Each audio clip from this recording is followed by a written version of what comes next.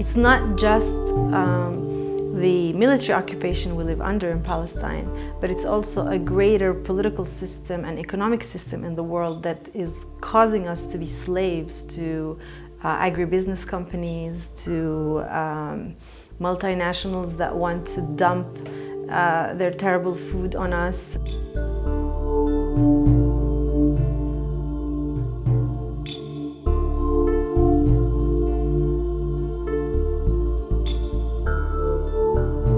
The Seed Library really is an attempt to collect and to learn from and to preserve the knowledge of our ancestors who left us with something quite amazing. Many of these heirloom varieties are actually what we call ba'al, they're rain-fed. So we have summer varieties that grow and live off of the moisture that is retained in the soil. But we also have varieties in the winters that actually live off of the rain in the rainy season.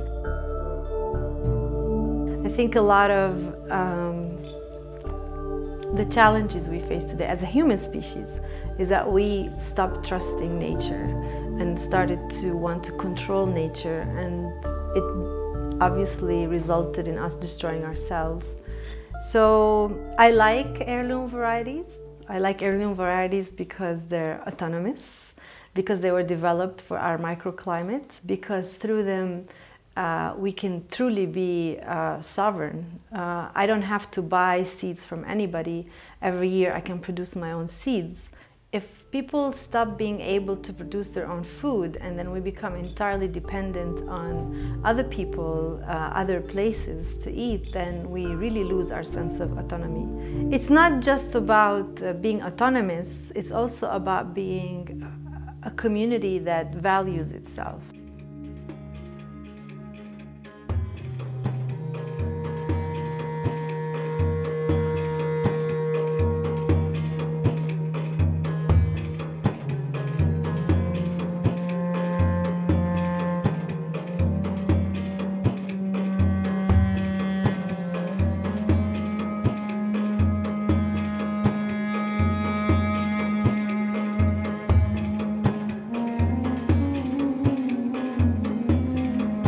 You know, in the Haitian, I feel myself cut from everything, and having a bit of some plants to take care of it is like, wow.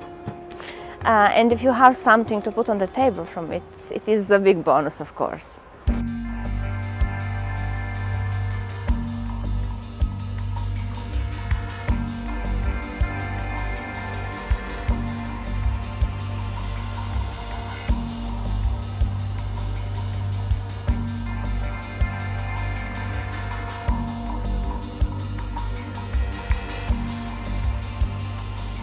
Water shortages are quite, hard to manage. The water is more or less coming every 10 days for 24 hours, sometimes less. But we managed to somehow build it from a few pots to more and more and more, and now there is even a greenhouse here. It is very, very therapeutic to just to look at them, how they are growing. Of course, it is very nice to have something to put on the table also, even if it is just a bit of mint in your salad. Nowadays, the commercial produce that you can buy, it is so full of chemicals that it is like, it is more poisoning you than it is nourishing you. This is Palestine, this is refugee camp.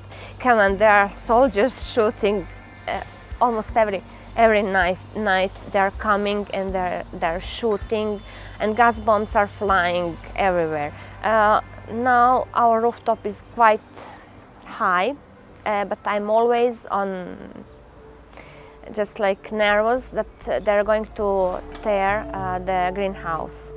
It is going to be a disaster, I think. If you have even brown thumb, it is not needed to be green thumb. Plant something, plant anything, even if it is one poor little pot on your balcony or on your windowsill or whatever. Plant it. Maybe it is going to go well. Maybe it is going to just wither and die. Never mind, try again. So.